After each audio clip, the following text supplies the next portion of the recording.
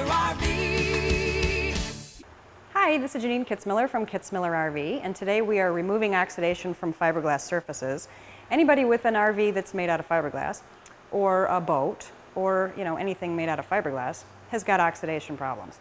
And anytime you leave your coach outside, you're going to get exposure to the elements, and you will get mineral buildups and calcium deposits and all this kind of yucky stuff. And one of the things that I like to use is oxidation remover. Go figure. Ingenious name, isn't it?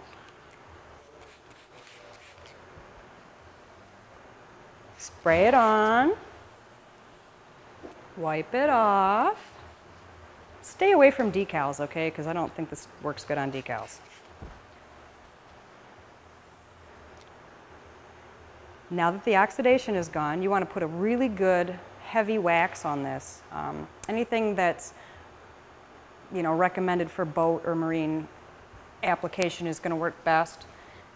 Actually, you may have to do this 2 or 3 times if you've got a couple years of buildup here, and this unit's probably 3 years old. It's probably never been waxed, so now that we have that off, you can put wax on this, but if you're going to take a really long trip, one of the things that I like to use, especially if we're going to run into bugs, a good wax will actually keep the bugs from sticking, but if you get a lot of heat and a lot of bugs, like especially on the front cap, and I know we're on the back, but baby oil works really good.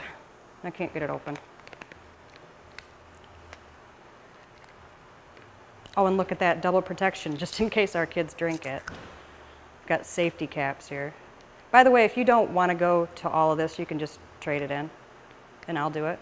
And you can start with a whole fresh fifth wheel that doesn't have bugs. I really can't get this open. Do you love it? You can do it.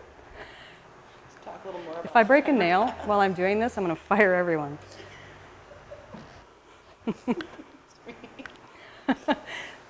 See, that's why we have helpers on set. Oh! And it's everywhere. We have baby oil everywhere. We probably didn't really even need to demonstrate this, did we? Because wow. Again, stay away from the decals because baby oil removes decals.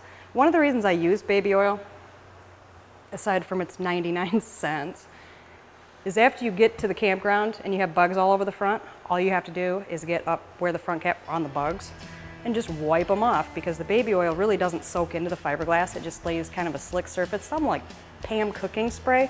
You can just rinse it when you're done. It's wonderful, but do stay away from those decals. Thank you for watching another Open Road Show webisode brought to you by Kitsmiller RV. Remember, if you have any other questions, you can reach us at the Contact Us button at kitsmillerrv.com.